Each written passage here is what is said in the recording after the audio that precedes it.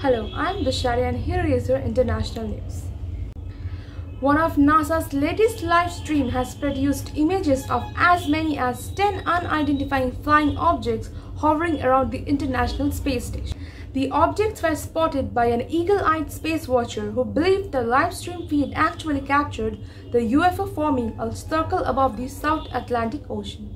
The conspiracy theorist arrived at his conclusion after carefully watching the footage that showed orb-like objects moving past the camera. All this, of course, is in realm of the speculation and theory, as NASA has not released an official statement about the sighting.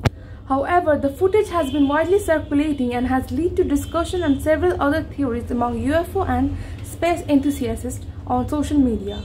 The first screenshot that showed the orb-like object was shared by the UFO hunter Mr. MBB33. Posting this shocking discovery on YouTube, the UFO hunter said, "This is a screen grab from the International Space Station above the South Atlantic at around 8:30 a.m.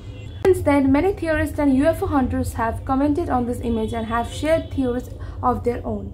In April, the Defense Department of the US confirmed that the leaked photos and videos of the unidentified aerial phenomena taken in 2019 was legitimated and taken by the Navy personnel.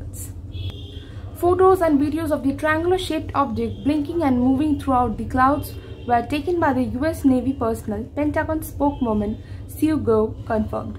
Go has also confirmed that the pictures of the three unidentified objects categorized as spears, acorns, and metallic blimps were also taken by the Navy personnel.